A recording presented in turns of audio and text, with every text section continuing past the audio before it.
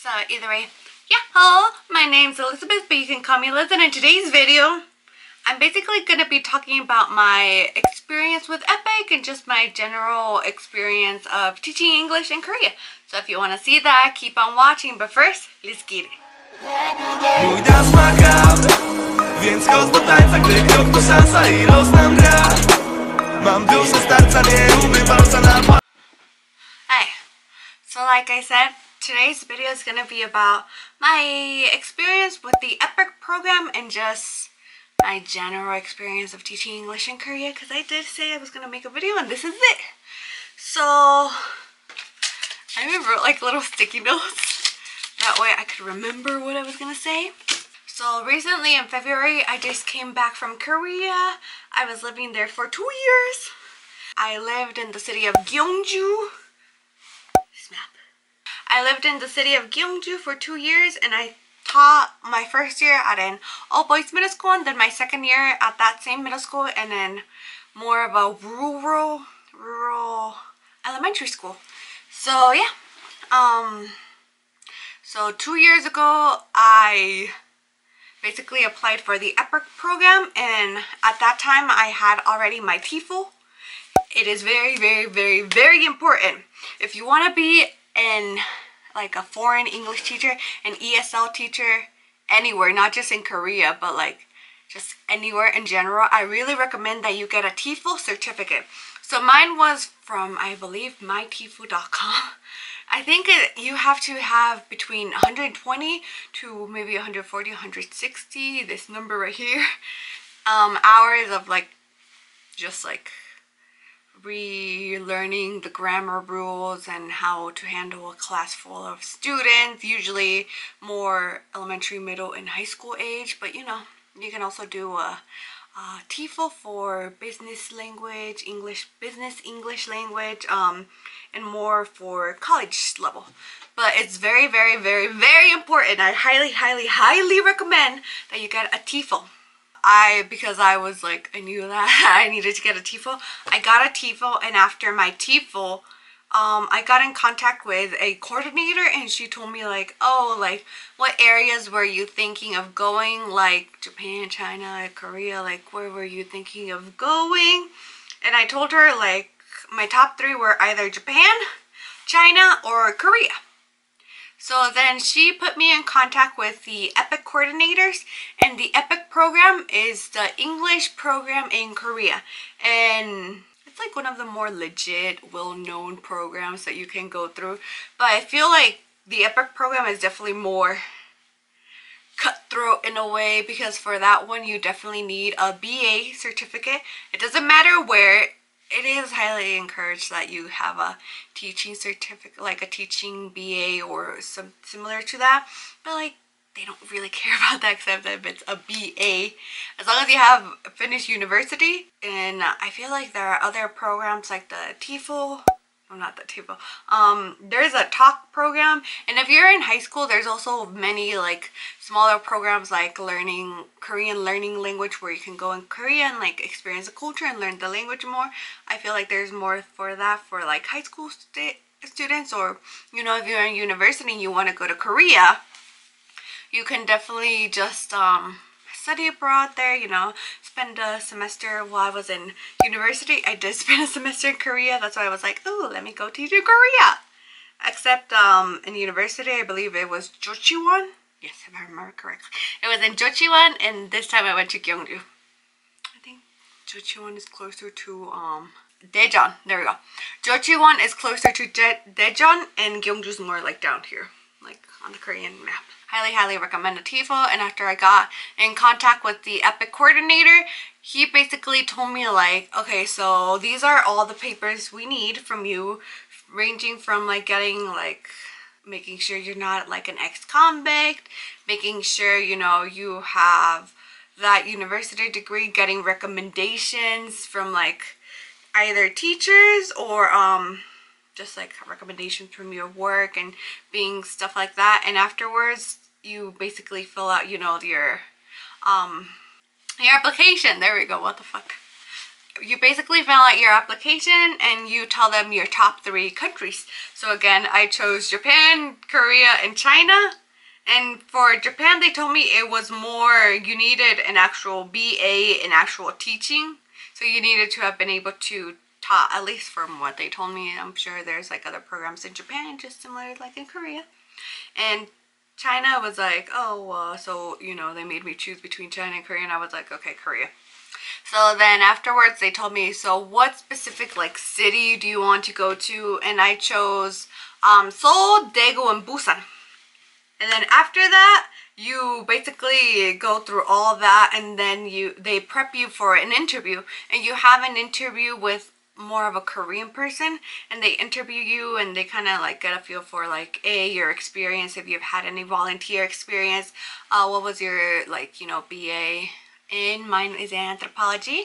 Where are my anthro people at? What's up? What's good? What's poppin'? But yeah, because it was in anthropology, I was like able to finesse, be like, oh, you know, culture, learning about culture. We gotta go to Korea to learn about that culture, you know, and like learning about the culture in a middle school versus all girls to all boys, and you know, elementary, and like, oh, it's different from America, yada yada. So I was able to finesse my way with that.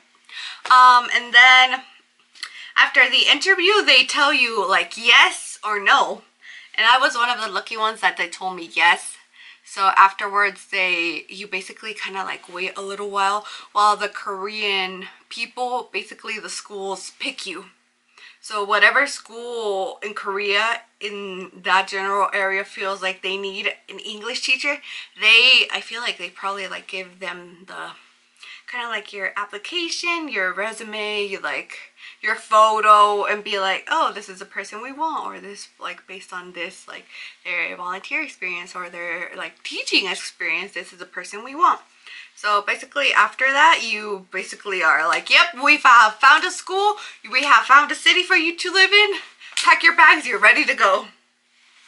And I feel like if there's anything that I recommend for you to take is for girls, if you're a girl, take tampons. If you're more of a tampon girl than a pad girl, they definitely sell pads in Korea, because I bought some from Korea all the way to America. Pads are expensive, okay? And tampons, like, they're not really that accessible, at least in smaller cities. I feel like if you go to Seoul or even Busan, you will find some, but like if you don't live in those areas, it might be a bit harder and a bit more expensive to be able to buy those. They do sell deodorant. I don't know why a lot of people like to say like, oh no, they don't sell deodorant. They do sell deodorant. It is kind of expensive, but me.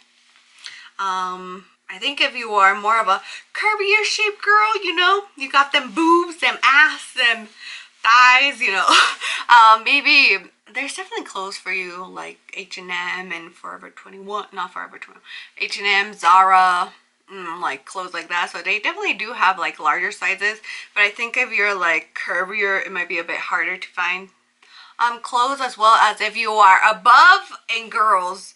If you want to find cute shoes, if you are above an 8.5, an 8.5, bring your own shoes. I was lucky enough because my foot is right on the verge, is an 8. It's a 250 in Korea, right on the verge. That's where all the girl shoes stop. I don't know why. Korean people have small shoes, small feet. I think maybe if you like big towels, bring a big towel. They sell smaller towels. I don't know, it's up to you. But yeah. So basically you get all that, you fly to Korea. At least for me, I don't know about right now with, you know, the panorama going on, but you basically have like an interview, like not an interview, an orientation after you get to Korea. Like the EPIK program picks you up, your coordinator, they all pick you up, and they all like from everywhere, it doesn't matter where you are going to Korea, you all go to the same orientation. And once you're in that orientation, they tell you like, oh, kind of like tips and tricks on how to, you know, be able to discipline students, or how to be able to live in Korea, or yada yada yada yada yada, all that. And like afterward, after like maybe a day or two, they separate you into your different like cities, and you just learn. And yeah, and at the end of that whole orientation, you got like a taste of Korean culture, Korean food, like what you should do, shouldn't do. stuff like that. And after that whole orientation, you get to know, finally, after months and months of like doing all this, you get to know where you're going, what city you're going, how many schools you're getting, who are you teaching, why are you know, you're just kidding, but stuff like that. And for me, I was one of the, I don't know if you would say lucky or unlucky, I don't know, up to you, people that only got one school. I know one of my friends got 3 schools. Her first year, she had to go to high school, middle school, and elementary school. My other friend got 2 elementary schools, and my other friend got 1 elementary school. So I think it like depends. I don't know, I guess it depends on basically, I think maybe on your experience and what you did in college or university. But yeah. And then you get packed all into a bus with your luggage. After that, you meet your co-teacher, and this is the person that will basically not do everything for you, but technically do everything for you. They help you kind of like get a feel for the school. If you have any questions or any concerns, you go to them for the most part. They're the ones you work with. You know, if you co-teach with them. Yeah. They're the ones who basically take you, like they meet you after, you know, you get all packed up, and they meet you after they tell you like you are going to this city or this and that. You meet them and they take you to your apartment, they take you to the school. For me personally, like I have never heard of Gyeongju before, ever in my lifetime. But because I said Daegu, usually I think the EPIK program likes to, they try to accommodate where you want to go, but it also depends on like the schools, and like because Korea is more of like wanting to be more, I don't want to say develop, but wanting to be able to have the opportunity to be able to speak English to all the areas and not just like the main cities. So they definitely do kind of like these smaller towns. They want to have more foreign people living there, just because it's like, oh, more of a chance, more of an opportunity for the kids to learn English, which is why a lot of teachers get put into like smaller cities rather than being in Seoul and Busan, because they have a lot of fucking foreigners. Like, let's get real. So I had never heard of Gyeongju. I do remember that my co-teacher, when she saw me, she was like, "You look like a high schooler," and I was like, "Oh no, is this a good or bad thing?" And then like at that point, like in my orientation, it was like, you get to work at a middle school. Usually for the EPIK program, a lot of the teachers, about, I want to say 70-80%, you teach at an elementary school, because that's where all the students start learning English. And here I was thinking I was going to teach in elementary school. I don't know why, because my volunteer experience has been with middle schoolers while I was in studying abroad in Korea. I volunteered at a middle school in Gyeongju.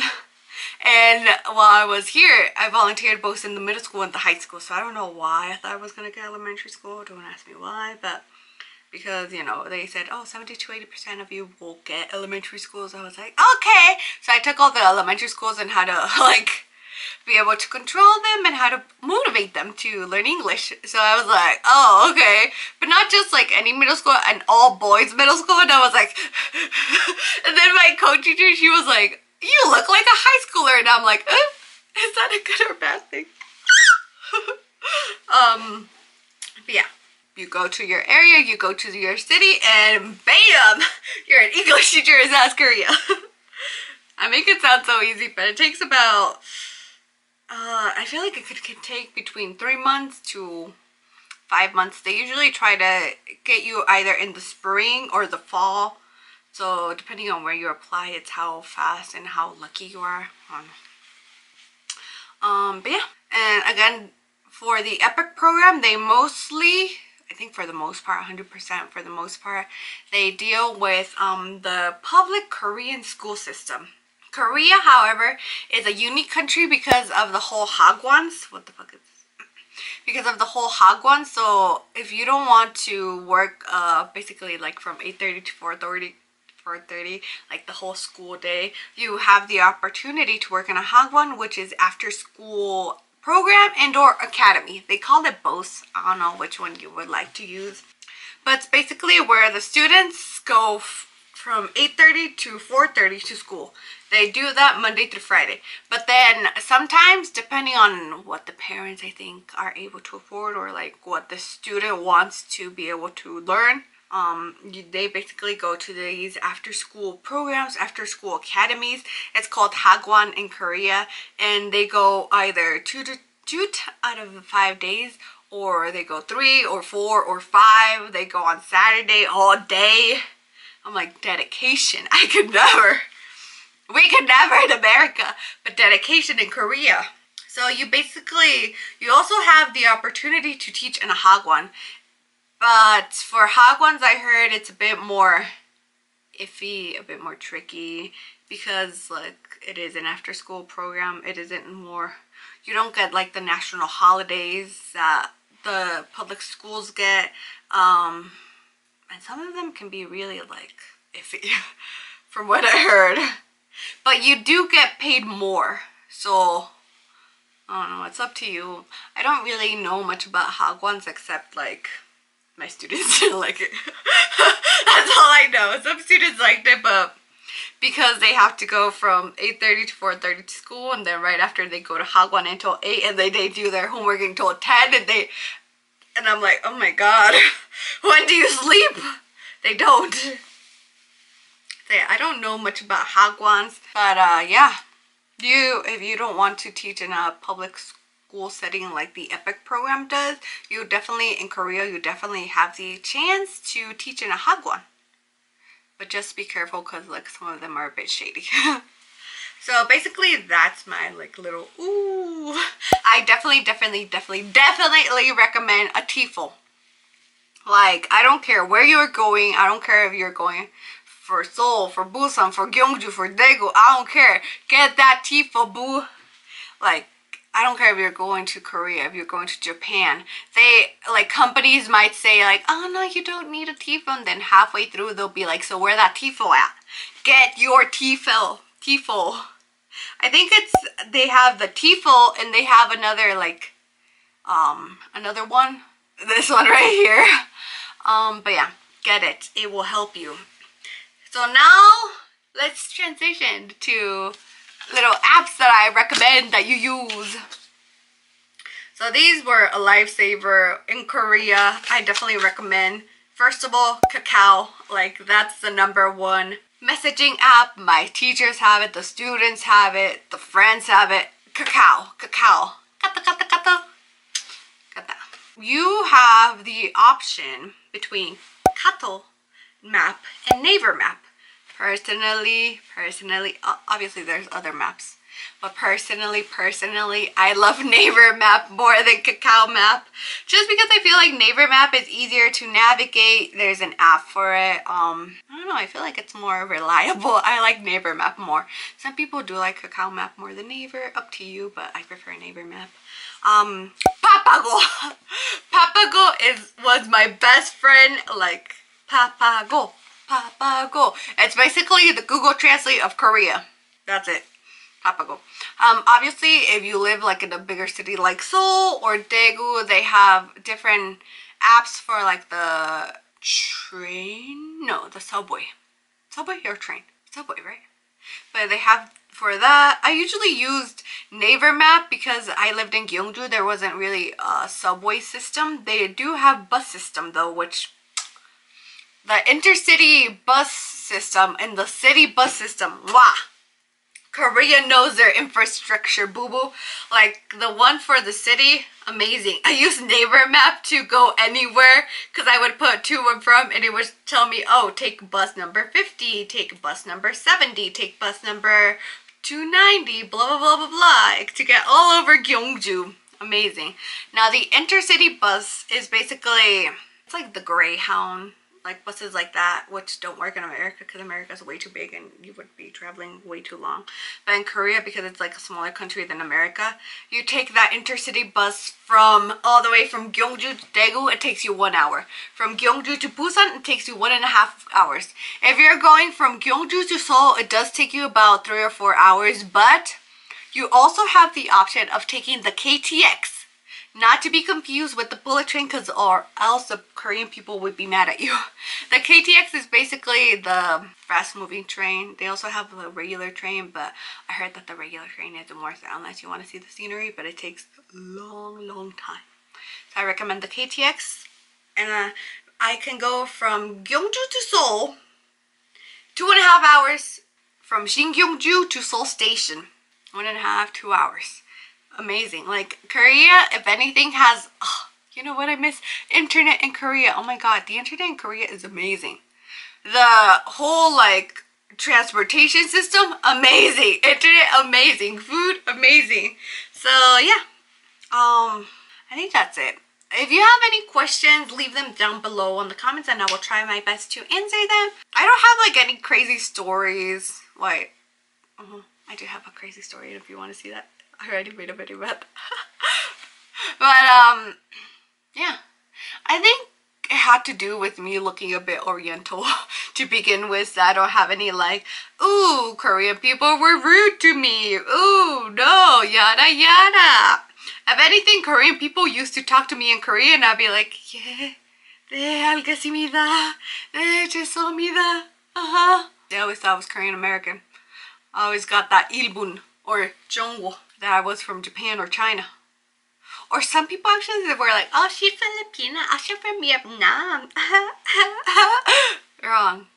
I'm from America. And then I would tell them I'm from America and they were like, really? It still amazes me because for the most part, a lot of the older generation, when they think of an American, they think of like that blonde hair, blue eyes, like, Cali girl accent, who?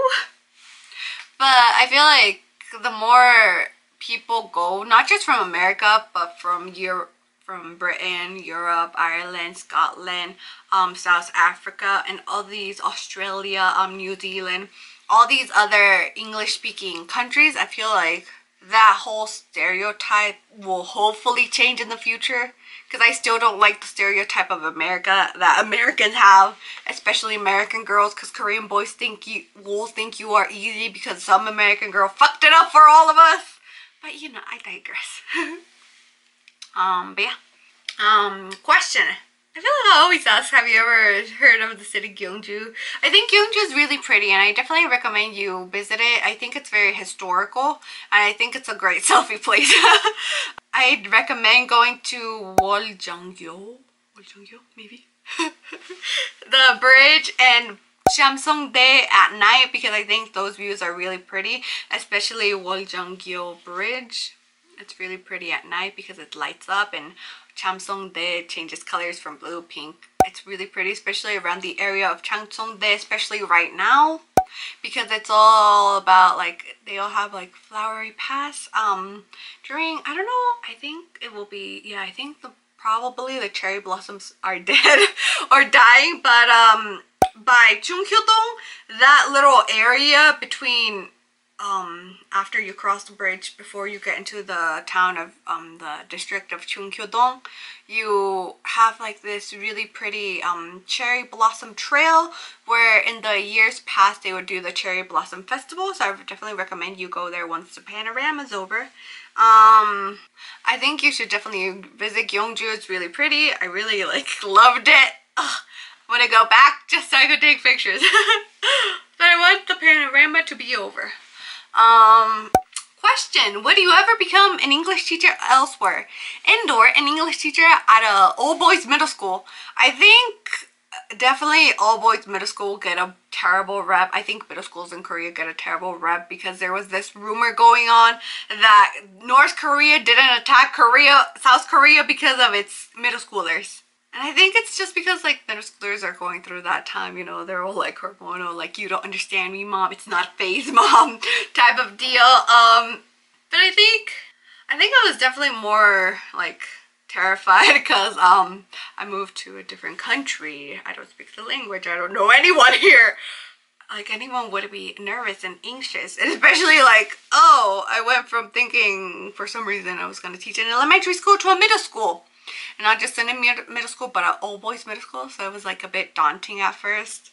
I think it was daunting at times because like, especially the third years were taller than me. And I was like, terrifying. But I think after you get to know them, I feel like I like that I worked at an all-boys middle school rather than an all-girls middle school, because like I feel boys are chiller. Like my friend used to work in a middle school and she was like, yeah, the girls were so catty. They were like no, but yeah, it was fun. Oh, I think it was fun. I cried. Yeah. So would you ever teach English in a foreign country? And if so, what country would you go to?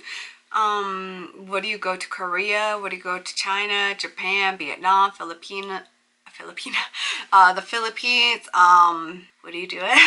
Would you leave it all behind and start a new life in another country? Leave it down below in the comments. So you can follow me on Instagram or Twitter, _GomezLiz. Definitely if you scroll down, you can see more of my pictures of when I was in Korea and like Gyeongju, because I like to show off places. Yeah. So comment, like, subscribe to my channel for more random shit, because that's what I'm here for, folks. And yeah, bye. Thanks for watching. See you next time. Tell me pretty lies, look me in the face, tell me that you love me.